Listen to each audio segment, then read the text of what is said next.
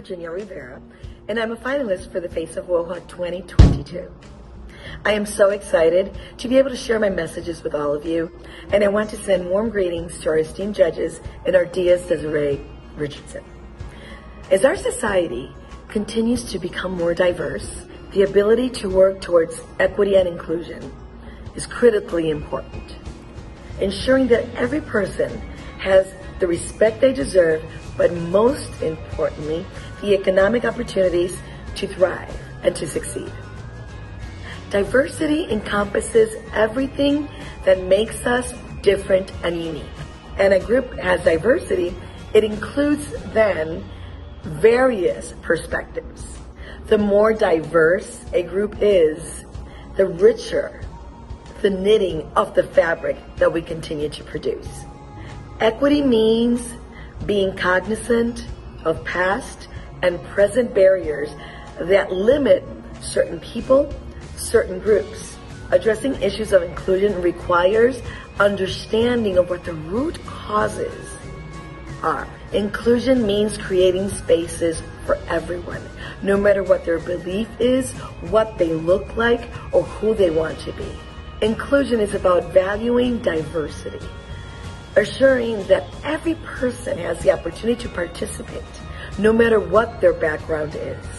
As our world becomes more globalized, we will continue to recognize that the person that's next to me may not look like me, may not sound like me.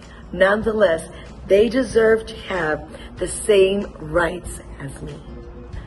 This means embracing different cultures, races, genders.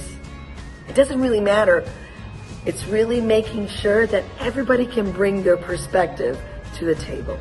As a society, we need to continue to champion diversity and inclusion for all of our citizens, for our neighbors, for our employees, for our families. Ensuring that everyone has the equal opportunity, regardless of what they look like, what they believe, or what their background is. It is our responsibility to make sure that we create a fair and just world. As a global citizen and as one human race, we need to accept and cherish differences for the powerful forces that they are, and not create barriers with them to limit our fellow men. The truth is that it is to our benefit to allow that people feel that this is their home, this is where they belong. They will continue to cherish the space they occupy and will become tolerant and kind towards their fellow men.